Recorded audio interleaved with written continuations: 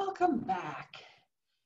In this final section on the basics of breathing, we're going to look at how the central nervous system and peripheral nervous system, for that fact, uses chemical signals to figure out how to change your breathing, whether in rate of breathing or in depth of breathing, in order to keep you in that beautiful zone of homeostasis. So the first thing to realize is that there is both nervous and chemical control. And the nervous control, this is totally involuntary. Once again, yes, you can breathe whenever you want to breathe because you have skeletal muscles involved, but you also have nervous signals. And so the nervous control for when you're not thinking about breathing depends on information which is coming from your chemoreceptors as well as coming from other parts of your brain, such as your limbic system. Because as we all know, we've seen some very emotional people. And you can say that they're like gasping for breath and they're breathing much faster than you can. Well, most people have seen people that have hyperventilated. You give them a little paper bag, and we'll talk about how that works if you want to. So essentially, the nervous control is going to happen, the variations due to changes in oxygen levels, which is what everybody thinks, but what is much more important, 99% of the population, has to do with your carbon dioxide and your pH levels. And the most important is going to be carbon dioxide, unless you are a person that normally has chronic high levels of carbon dioxide. There are some really bad lung diseases, most of them associated with smoking, where oxygen levels can actually be lower than carbon dioxide levels, in which case the low oxygen levels are really driving. And if you give those people oxygen because you're trying to cure their hypoxia, well, then you've gotten rid of their drive to breathe and they're dead within a few minutes. Rookie nursing mistake, not good. But between now and then, you'll be reviewing breathing and blood gases many times. All right. So the chemical control is the body's ability to change those levels without changing the breathing, and the chemoreceptors obtain the information. And this is where our lovely little equation comes into play to change your pHs. So let's talk about the nervous control of ventilation, because we have various respiratory control centers. And if you think back, way back when we were learning about the nervous system and I was talking about the brain stuff, I kind of blew off the pons and medulla oblongata and said like they're involved with like important physiological functions for life, you know, and so they have a big input when it comes to blood pressure and keeping you alive as far as your heart function, and they also have a huge role when it comes to breathing. And their responses are due into monitoring those chemoreceptors, whether they're central chemoreceptors in the brain or they're peripheral chemoreceptors. They also get some input from some stretch receptors, you know, related to certain muscles involved with breathing. They don't care about the stretch receptors in your quadriceps, but they care about the stretch receptors in your diaphragm or in your intercostal muscles. And so we have this integration going from all over the place. And so here is a drawing meant to show your brainstem. At the top, we have the midbrain, which we're going to ignore. And then we have the pons, which we're going to mostly ignore, but we're not really going to ignore because it has one of the 3/4 centers of breathing in it. And then we're going to start in the medulla oblongata because that's where some basics are happening. So in the medulla oblongata, we have these two long centers, okay? And if you remember, the pregnant belly of the pons is facing anterior. Then the one that's labeled the ventral respiratory group, that's the more anterior one, and the one that's labeled the dorsal respiratory group is the more posterior one. So let's start with that more posterior one, the DRG, the dorsal respiratory group. And this basically is an inspiratory center. So when this gets stimulated, it's sending the little messages down in the lovely little nerves, which I have truncated off, but stimulates your muscles of inhalation. So in other words, from here, we're sending messages to the phrenic nerve to affect your diaphragm and also your intercostal nerves to get those external intercostals, okay? And the lack of the signals from here is what's giving us that passive exhalation at rest.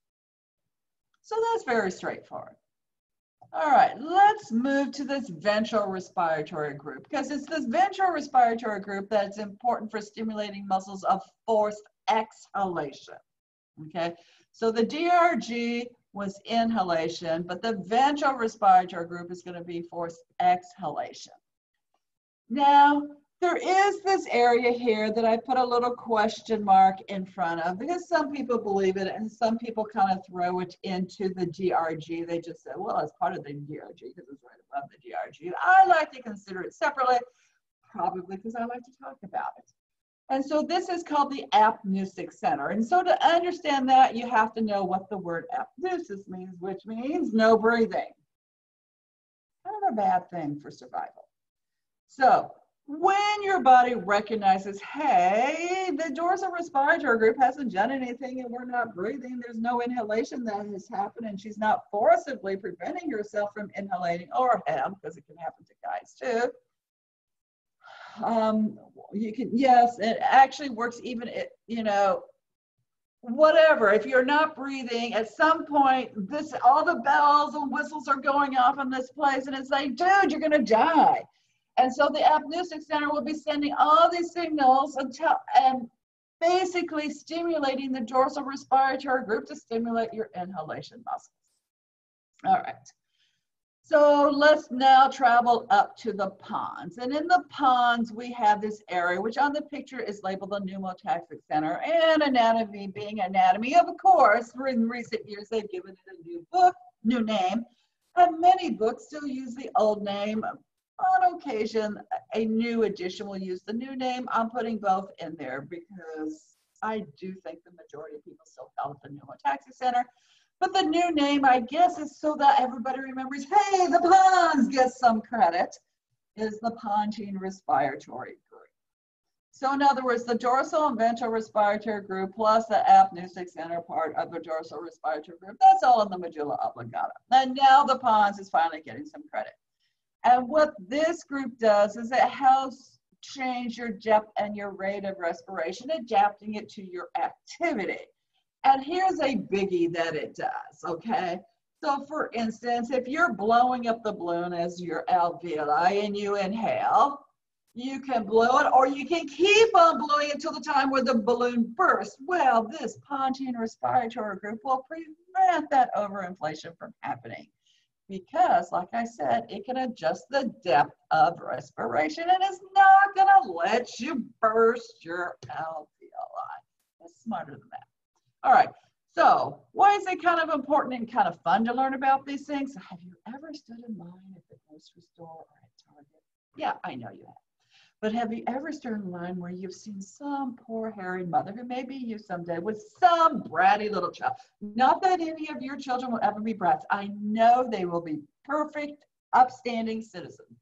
But that child is having a mental meltdown. Maybe it missed its nap, maybe for whatever reason. Anyway, it's just turned into Childzilla for the day. And it wants whatever is in that checkout line, because those are disasters for parents. Mommy, can I have this candy? No. Can I have this candy bar? No. Can I have this? Can I have this? Can I have this? And the mom's just going, oh. And then the child pulls out the trump card. It doesn't say, Mommy, if you don't give me what I want, I'm going to call Child Protective Services. Oh, no, no, no. It does what's going to embarrass you, as if the temper tantrum already doesn't have every other person within 50 feet staring at you. It's going to be, Mommy, you don't love me? I'm going to hold my breath, turn blue, and die. To which most mothers say, yeah, fine, take the damn candy. We're out of here. Some mothers will say, forget it, we're leaving the basket here and we're out of here with you, because I'm going to teach you a lesson, in which case the kid would learn the lesson. But you know what? It's time to call that child's bluff. Say, go ahead. Tell them some of your anatomy and physiology you know. Go ahead. Hold your breath, turn blue, you will pass out. Say it nice and loud so the other people don't call Child Protective Services on. At which time your respiratory control center, specifically your apneusic center, is going to tell you your dorsal respiratory group to stimulate your phrenic nerves so your diaphragm contracts, and to stimulate your intercostal nerves so that your external intercostals contract, and then your thoracic cavity will enlarge, the pressure will drop, and air will flow in, and you won't die. So there you have it. All right, pulling myself back into the nice sedate person you expect to see you in front of the classroom. Let's talk about the chemical control by ventilation. So centrally, we have those chemoreceptors in the medulla oblongata, which basically, giving information to the neural control centers. But then we also have peripheral chemoreceptors we learned about when we learned about the cardiovascular center. We have aortic bodies in the arch of the aorta, and we have those lovely carotid bodies where your common carotid arteries are bifurcating bilaterally. And they are giving information to those respiratory centers in your brainstem so that they can adjust depths and rates of your breathing so that you have the proper breathing. Here's what they're relying on. Yes, our friendly equation, where carbon dioxide and water will form carbonic acid, which will then dissociate into a hydrogen ion and a carbonic acid. So so that what happens if CO2 level goes up. If you have increased CO2, are you gonna run out of water in your body? Of course not. So will you be making more or less carbonic acid? And then if you're making more or less than that, what's going to happen to your hydrogen ion concentration? Figure that out. And then go back and think, how does hydrogen ion relate with blood pH? Because that's the last and final step. And for that, you need to remember a pH of 7 is neutral. If you have increased hydrogen ion concentration, that means you have increasing acidity, which means the pH is going down. Increased acidity, lower pH. If, on the other hand, you have decreased hydrogen ion concentration, that means you're alkaline, the pH is going up. So figure this out, and then you can do the math to figure out what your brain is doing without having to go to class. Because like I said, whoever designed you, absolutely brilliant. And with that, we are done with the respiratory center. Hope you enjoyed this section, and I'll see you when we hit our next organ system. Thank you. Have a great day.